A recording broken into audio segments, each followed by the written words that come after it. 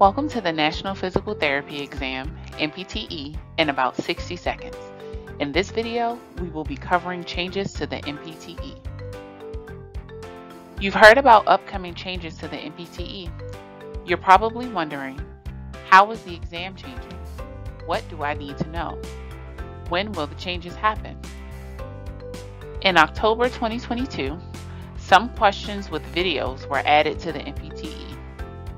Coming up in 2024 will be the addition of scenario questions. Due to this change, the number of NPTE questions will be reduced. On the PT exam, there will be 225 questions instead of 250.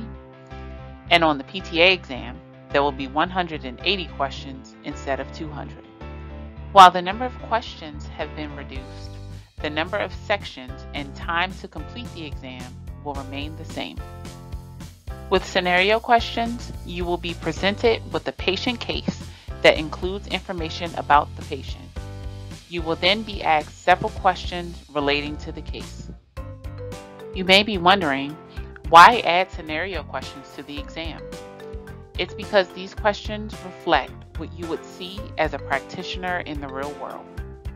These questions test your ability to manage patient cases, identify relevant information, and make clinical decisions.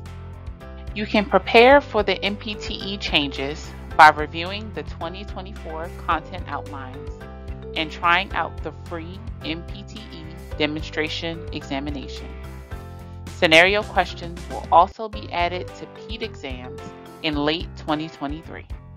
If you need any assistance, please feel free to contact us at the email address or number shown.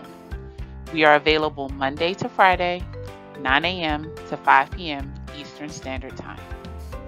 This has been the NPTE in about 60 seconds.